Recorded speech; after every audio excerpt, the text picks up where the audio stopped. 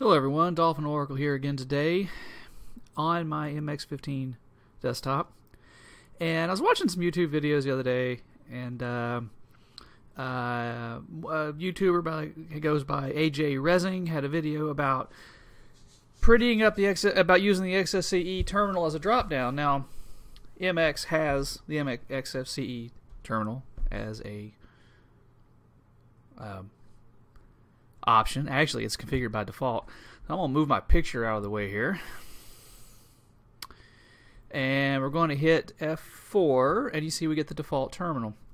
Now, the default terminal, the one thing AJ is right about, the XFCE4 drop-down terminal isn't all that pretty, at least by default, but it gets the job done. You've got a few items here. You've got the tab bars always shown for whatever reason. You got a link for the preferences over here. The menu bar is shown. It's not, what do you call it? It's not sexy, okay? If a terminal can be considered sexy.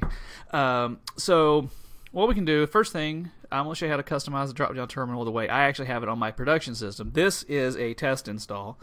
This is actually the 32-bit version of MX. I was checking out some other things. So what we're going to do, we are going to, first I'm going to do a right click here. First thing I'm going to get rid of is the tab bar. So I'm going to go to Preferences. Now you see, if you use the drop-down terminal, you get an extra drop-down option tab. This won't show up on a regular terminal option, but it will if you have the drop-down terminal going. So I'm going to find Always Show Tabs. I'm going to get rid of that. Alright, tab bar is gone. It's looking better already. I'm also going to let's see here. Show status icon in the notification area.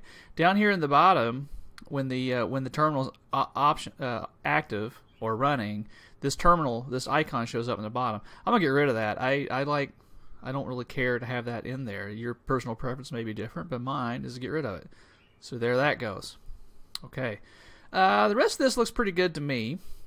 Now you're going to see some options in in appearance, about displaying the menu bar and displaying the borders around the window. That is actually going to affect both the drop-down and the regular terminal. So I want to get rid of the menu bar too, and I want to minimize the borders as much as possible. So I'm going to show you how to do that without affecting the regular terminal settings. In my mind, it's a different ball game. The drop-down terminal is a different ball game than the regular terminal. So we're going to exit this, and I've got a cheat command here. Drop-down terminal, XFCE4-terminal, and we can set to hide the menu bar and hide the borders. So I'm going to Control-C that and open up keyboard settings. It's actually, the shortcut key is actually defined in here already, terminal drop-down. I'm going to edit that, and I'm going to paste in the bit of the command that wasn't there already. Okay, so we should have hide menu, let's see, make sure I got it all right. All right, XFCE4-terminal, space, double dash, no, that's something wrong there. Must have pasted in the wrong spot. Hide menu bar, hide borders, there it is, drop down. Okay, I'm going to say okay. And we're going to reset it to the F4 key. And it's going to ask us to confirm the change because there's already existing definition. So yes, I'm going to keep it. All right. So now when we hit F4, we get a menu. We get a terminal with the menus gone and the tab bar gone. And I find this a bit easier on the eyes if I'm using a drop-down terminal. Clicking F4 will hide it again. It's actually still running, but it'll hide it again. You can still access the preferences by doing a right click on the screen, on the tab, like that. Let's see.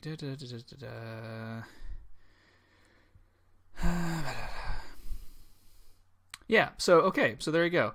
Well, it's still not great. I mean, I can't see my background. Okay, it's just fine.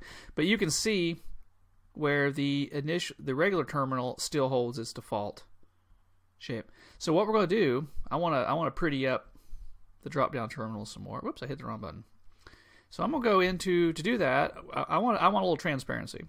So to do that, we are going to open the the terminal again. Right click. Actually, it doesn't matter for this particular option. Both the appearance tab is going to affect both the drop-down terminal and the regular terminal. So you can say transparent background. And you see now it's going to put a transparent background on. Okay, cool, that's fine. And you can see it does this for the regular terminal too. But if you're paying attention, you'll see that it's not actually transparent. It's actually a pseudo-transparency effect putting it on the desktop. That's because on this particular machine, I don't have compositing enabled. How do you enable compositing? Well, you go to Window Manager Tweaks, and you click on the Compositor tab, and you say Enable Compositing. Now, hopefully my video is still recording. But at any rate, so I got that. So now when we go to the drop-down terminal, actually, make sure the settings took. Now the compositor's on with the transparency effect. You should see me through the window. That's what the compositor does. It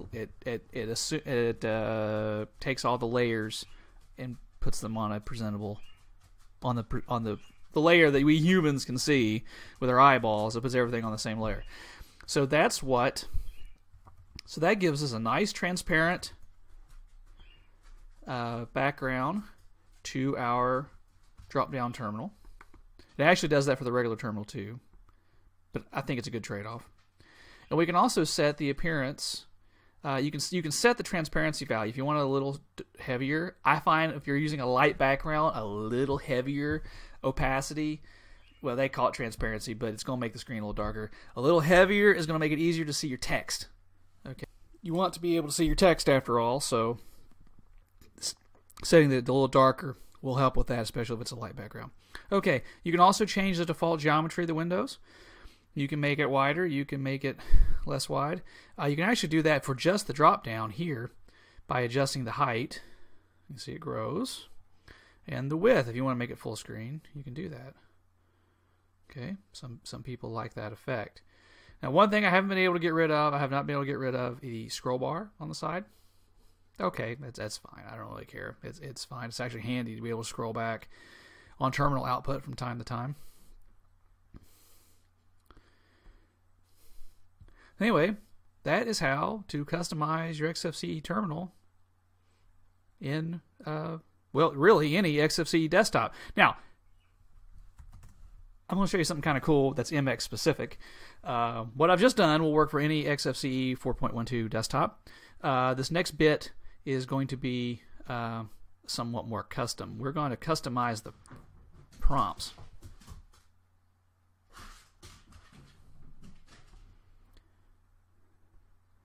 We're going to customize the prompts by copying some information into our bash profile. And we're going to nano.bashrc. All right, we're going to go all the way to the end of the thing.